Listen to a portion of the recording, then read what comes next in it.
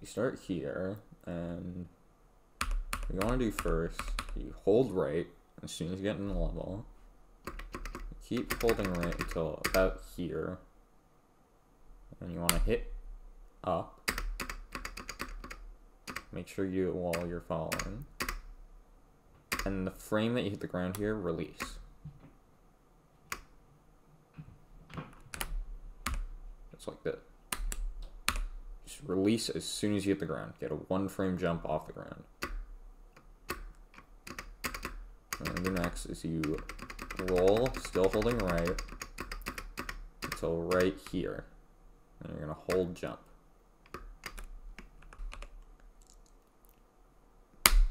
Like that. And after that, you're gonna wanna hold jump, stay holding jump, until you get all the way to about right over the right of this platform. This is a huge window. There's like 17 frames, but I just do it around here because this is where the original string did it.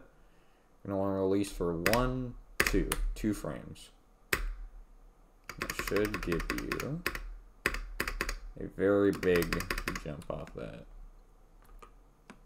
I'm gonna do it in real time. Just like that. After that, once you get that big jump, you want to stay holding all the way until about here. I don't really have like any visual cue for this. I just kind of do it by feel.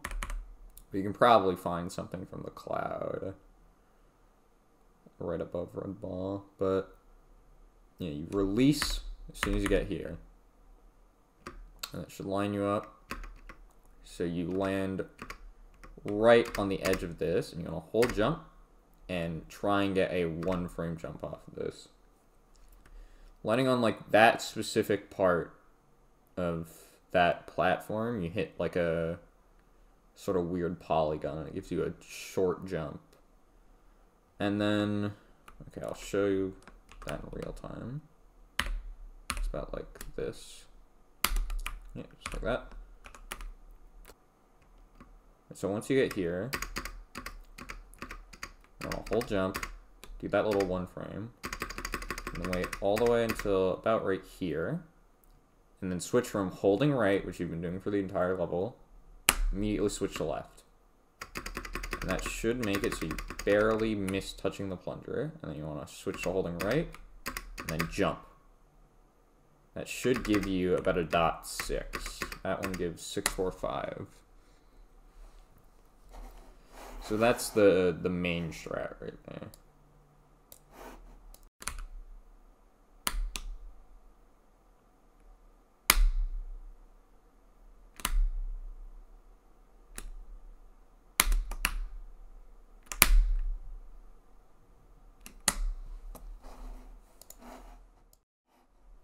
Alright, so for the first backup I'm going to be showing, this will be the one for if you go 1 frame late on that release there. So what you're going to want to do is same thing as you do normally. You wait till you land, and 1 frame jump, and then switch around here. But you're going to want to not hold left all the way, because you're going to want to land middle right of the plunger and just hold jump into it.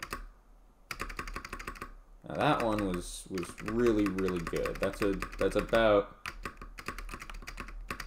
close to as good of a launch as you're gonna get from that. That's a 14.742, which is actually a very solid plunger time. But this strat can vary. It's pretty luck based whether or not you get a fast one or a slow one, or just don't make it at all. But I find that if you mess this up and have to go for this, aiming for the middle right is about the fastest way. As you can see, sometimes you'll go a million miles in the air. This will get you about like a 15, if you land there, of course, which I didn't. Yeah, sometimes you'll get one where you go a little bit short of the flag, and you'll have to land on that last ball to save it. Let's see if I can get one of those there. I doubt that I can, but we'll try. You know, that's another high one. Yeah, these will get you about a 15, like low 15, low to mid 15, those ones. And then when you have to land on a ball, it'll usually be about 15.3, 15.4. So yeah, that's how you save the 1 frame late. Alright, so for the next backup, this is for if you hit a frame late on this jump here after getting the first frame perfect. You'll know that you did this whenever you slightly overshoot the grass.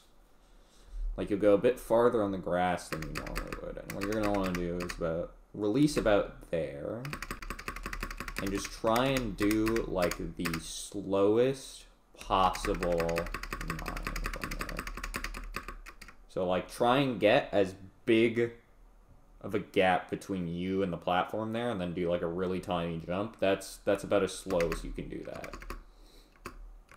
And then you're going to want to slow down here and jump off this with as low momentum as possible. So you get a higher jump. And then just do plunger the way you do it on the normal cycle.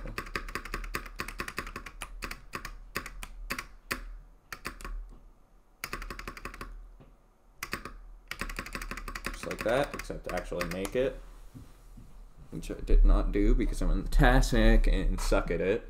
But usually when you make it on this, it'll give you about a 15.2, 15.1. It's about a low 15 if you have to use this backup. And the last backup I'm going to be showing is going a frame late on this jump here, or this release here. If you go frame late and then jump about there, you'll notice that you go a lot shorter and you'll land on... You'll hit that checkpoint. You'll hit that checkpoint on the ground there. That's when you know that you've gotten this. What you're going to want to do is just hold jump the whole way. Just the entire way. And same thing as last time. Get a really big jump off of this, as big as you can. Just do the normal plunger cycle. Again, this will get you a low 15. That one was actually pretty good for... That got me a 15.065. It's about the same ending as the last backup. And yeah, that's everything for that strat.